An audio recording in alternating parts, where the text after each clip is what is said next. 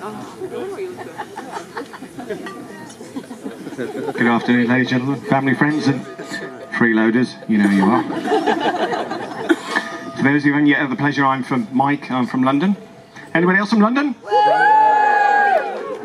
the rest of you, that's the most strangers from London have ever spoken to one another. Did you all enjoy the New Zealand lamb? Woo! Lydia actually chose that sheep herself the last time she went to New Zealand. It's one of Barry's ex-girlfriends.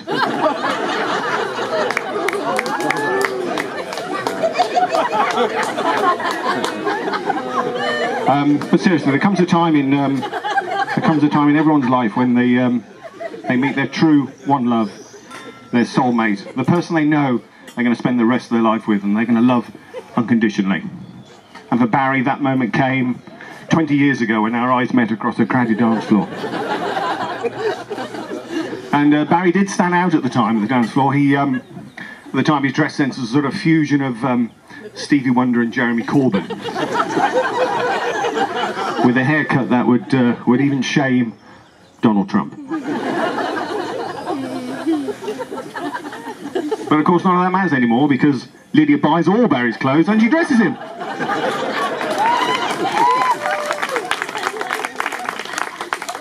And what a fine job she's done today. Don't you all agree, girls? And on the subject of a fine job, what an amazing venue. What a fine job you've done, Lydia. It's truly amazing. To think it's only been a year since Lydia told Barry they were getting married and she's managed to pull all this off.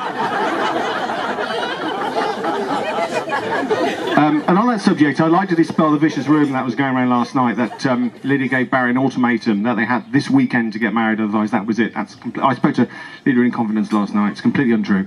She was prepared to give him at least another 2 weeks. When my wife and I first met Lydia, we were invited around her house to watch a black and white film. And we thought, okay, interracial porn, not really our thing, but, you know, we'll give it a go. And anyway, it turned out it was actually a vintage black and white film. And, you know, at that time we realised, oh right, they're into the whole vintage thing. Oh, okay, that's cool, that's cool.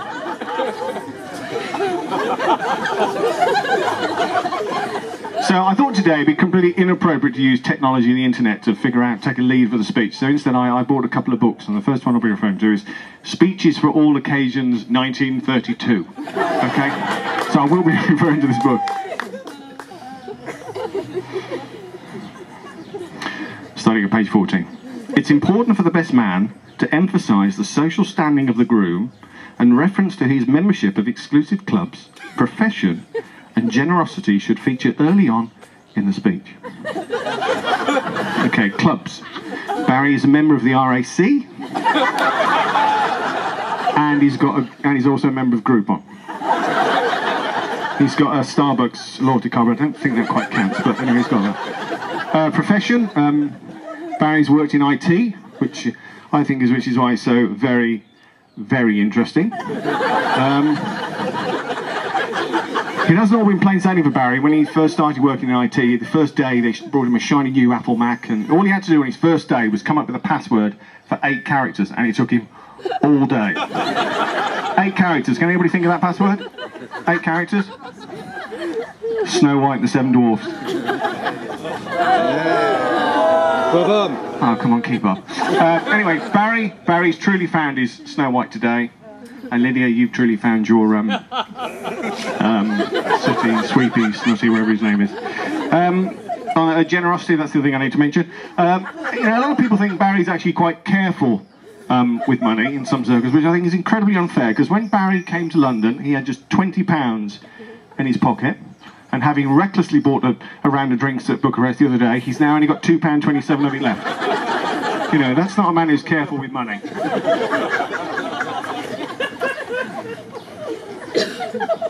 The book also says I should recognise the parents, so I'd certainly like to congratulate Lydia's parents, Mike and Joy, for bringing up such a wonderful, wonderful daughter. I'm sure you'd all agree. And well done to Barry's parents, Ruth and Colin, for, you know, doing the best you could.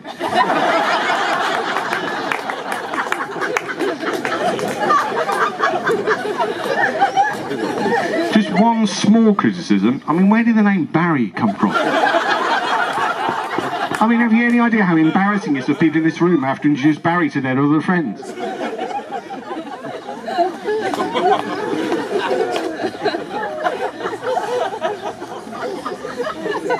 Page 19. If one is struggling for some humorous anecdote, one can always exaggerate an amusing exploit in either yachting, rowing, billiards, fishing, croquet, cricket, or ballooning.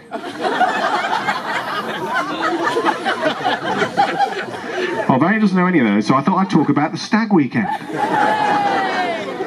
Okay, so there we were. We all got invited to Romania, which we all know is the seedy Eastern European capital of Eastern Europe. So we all got there.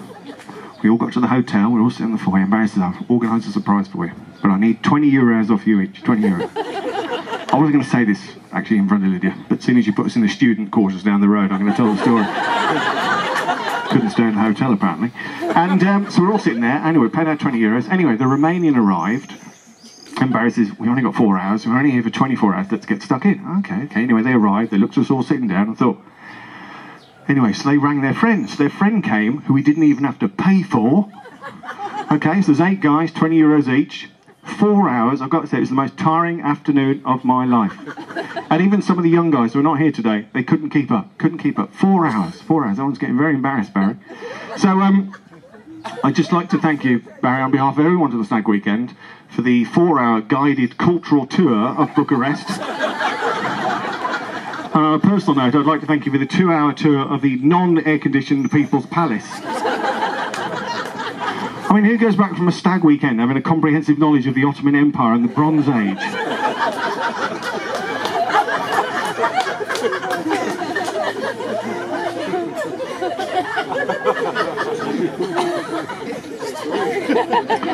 Okay, it's not wholly appropriate to reflect on the early days of the courtship. It's essential to give your audience an understanding of the newlyweds' humble beginnings. Now, I can't speak for Lydia, but I can say Barry was certainly looking for a long-term relationship. You know, someone who'd spend the night and actually be there in the morning. And also someone he didn't have to deflate on the days the cleaner was coming around. Which, incidentally, Lydia, I do apologise now for poking with a fork when I first met you, but hopefully now you understand.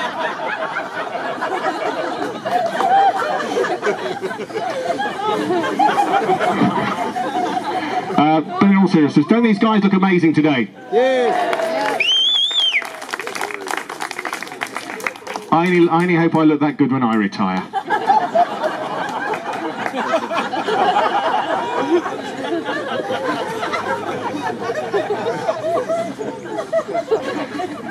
These days, newlyweds have a familiarity with pleasures long since considered the preserve of well-established marital relations. Nevertheless, one should always give the audience the impression that such intimacy has been absent, and therefore good character suggests you should tantalise the audience with the impending anticipation of the wedding night.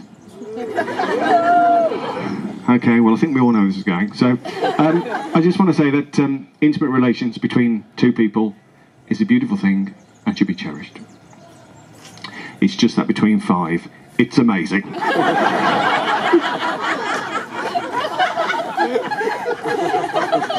And the only other advice I want to give you is your relationships. You're probably still in the coffee days. You know, coffee days when Barry's rich, warm and keeps you up all night?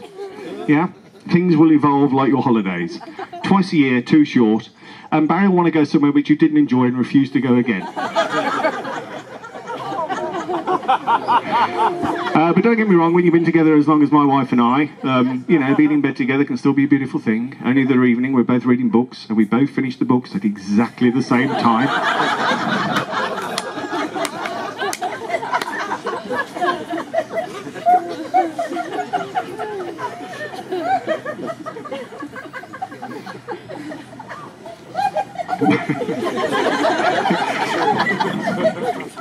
Marriage is a long-term union, and although the newlyweds will have made vows to one another earlier in the day, the best man's speech should offer some guidance to help prosper the foundations for a joyous and secure life together. Which brings me neatly onto my next book. But there's more. Now, we know Lydia loves all things 1920s and Barry loves all things 1950s, so I thought the Housewives book 1935 would offer some useful advice. Girls, if you do have the opportunity to have a pen to hand, I'd suggest getting a pen and a piece of paper. Some great snippets in it, one which I really laughed at the other evening reading it. Where is it? Home laundry work. To boil or not to boil? Certainly a conundrum in our household. And the other one which I really like, because it's so appropriate. Damping, folding and mangling. For those that don't know, Lydia still mangles. Okay, right. Duties of a housewife. Okay, this is definitely serious duties of a housewife. And I'm editing some of it because it just goes on. But here we go. Girls, pen ready. When retiring to the bedroom, prepare yourself a bed as promptly as possible. Whilst feminine hygiene is of the utmost importance, your tired husband does not want to queue for the bathroom as he would have to do for his train. But remember to look your best when going to bed. Try to achieve a look that is welcoming without being obvious.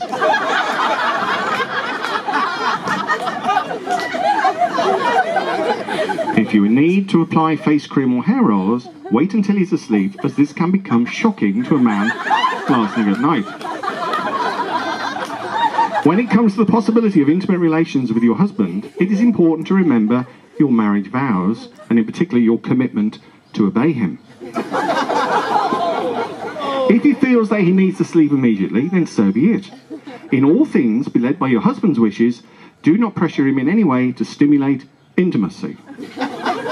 Should your husband suggest congress, then agree humbly, all the while being mindful that a man's satisfaction is more important than a woman's. I underlined that bit, by the way. Where are you sleeping tonight? When he reaches his moment of fulfillment, a small moan from yourself is encouraging to him and quite sufficient to indicate any enjoyment that you may have had. I'm not, it's all in the book, you can borrow it. Should your husband suggest any of the more unusual practices, be obedient and uncomplaining, but register any reluctance by remaining silent. It is likely that your husband will then fall promptly asleep, so adjust your clothing, freshen up and restore your nighttime face and hair care products.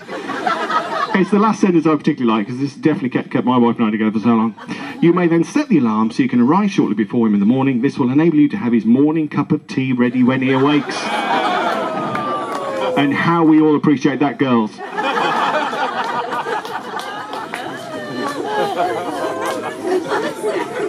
I mean, how things have changed. But not in this household. I mean, Barry likes to think he wears the trousers, but you all know Lydia wears the trousers in this household. In fact, when Barry started dating Lydia, his Facebook status changed from single to under new management.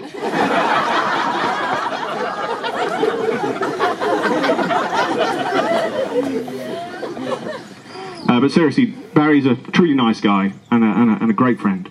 But he does have one flaw, which I'll share with you. The inability to make a decision. And those who know closely know exactly what I'm talking about. Look, two best men couldn't make his mind, but they're both called Mike, so that's close enough, okay?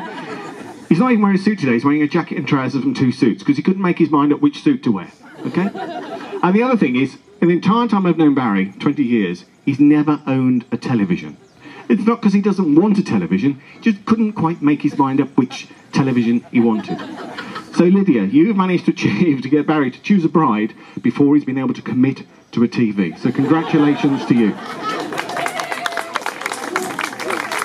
And I just wanted to say I think he's chosen extremely well. So can I ask you all to raise your glasses for a toast? Here's to love, laughter and happily ever after.